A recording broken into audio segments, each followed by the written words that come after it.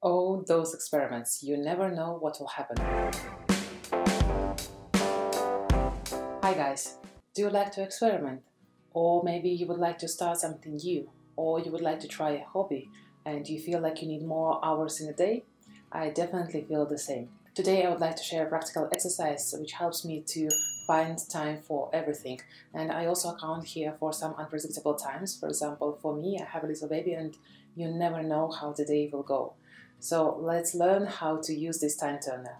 I refer to this exercise when I'm trying to find some time for a new hobby, or I would like to start a new work on the side, and actually just for self-care as well.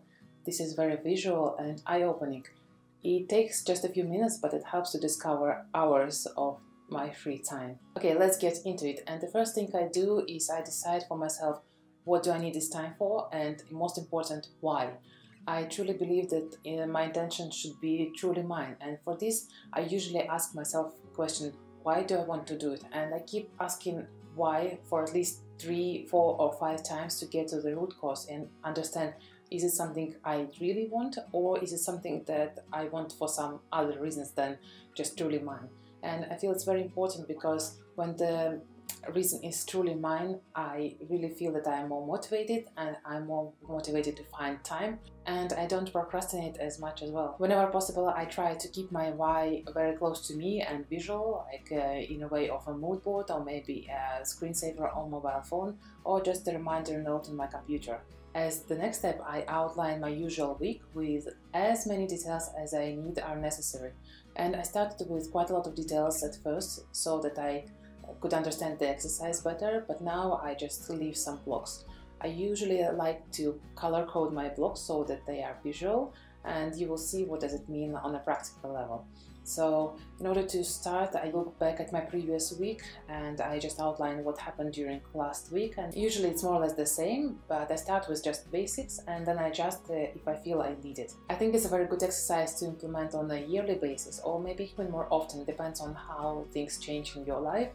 I just found my previous exercise, I don't have it dated, but based on what I did at that time, it looks like it was around 2 years ago. So it's been a while, but that's fine because now it's really time when I do need to find some free time, and that's when I'm doing it. So I will share my process and the areas I'm looking at to help you get started.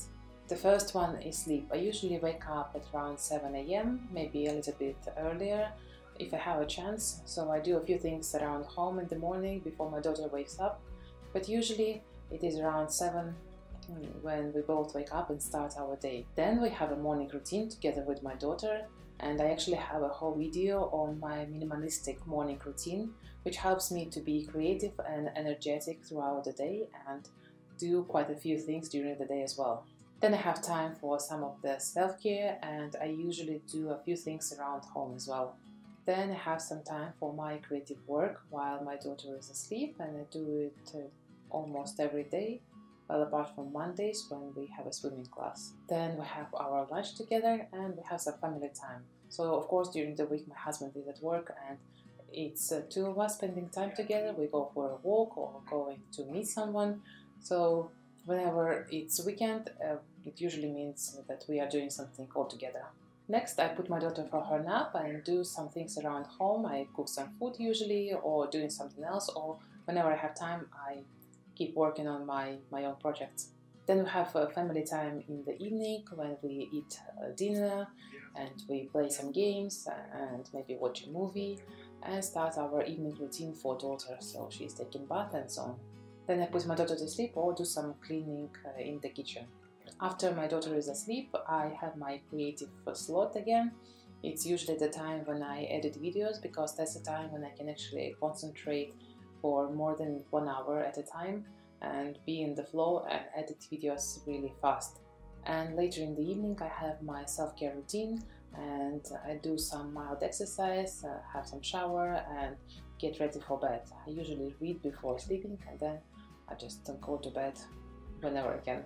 Recently I also started running, so we alternate day together with my husband. And another big part of my week is my work, right here. Okay, I think I generally outlined my week, and now it's time to ask some questions. Do I see anything that pops into my mind straight away is two things for me here. First of all, I think I might be getting not enough sleep because I feel like I'm going to bed too late and wake up too early. And I also realized that I don't have a block named free time when I basically do nothing. I am happy that I have a good amount of time with my creative work, but it's also important to have time when you don't have anything on your agenda, and that's something that I really need to implement in my life. Another thing, I realized I have quite a good amount of time that I dedicate to my creative work, and it's very good because I like editing videos, I like creating videos. However, here I would like to be more efficient. For example, automate as many tasks as I can and maybe create some templates so that I can spare some time for doing nothing at all. The next question is, where do I spend more time than necessary? And I think here is the opposite for me, because I usually spend less time than necessary on things. But for example, in my previous exercise, I realized that I have quite a lot of time watching YouTube or watching movies, and that was the opportunity for me to reduce that time and implement something else. The next question is, do I spend any time on things that don't bring value to me? And here it's important to remember that, for example, rest has very high value and is something to still keep and implement in everyone's life. The next question is, are there any areas which I can automate or make more efficient? And it's definitely yes for me here, because first of all, I would like to order groceries online, and secondly, I would like to try and cook something for multiple days. For example, making a soup or maybe a stew which we can eat for multiple days. The next one is, are there any activities that I can just stop doing? And for me, I removed all of those activities, but it's still good to find maybe there are some. The next one is, are there any things that I can ask someone else to do? For example, asking a family member to cook a dinner, or maybe wash dishes, or maybe walk a dog.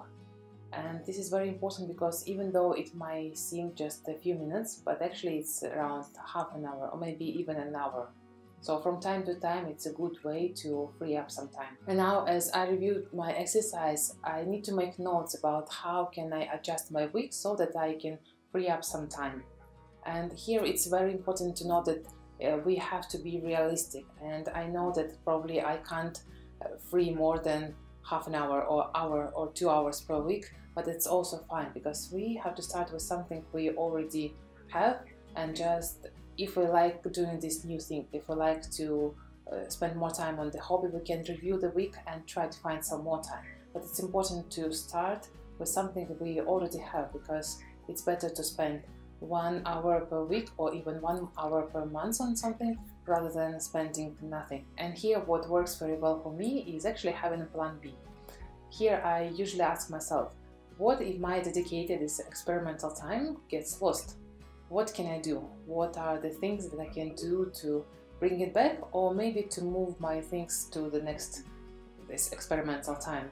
And it happens a lot. For example, my daughter doesn't want to sleep and we just continue our day and I lose my creative time slot, but it's not a big deal because I usually have a plan B, so I don't worry about it. I think the key here is really to use this allocated time wisely, and that's why I usually have a list of things I would like to do during my experimental time, so whenever I get it, I just start doing what I want to do. Let me know in comments below if you were successful in finding some time for your experiments, and thank you for joining for this video, and I will see you in the next one.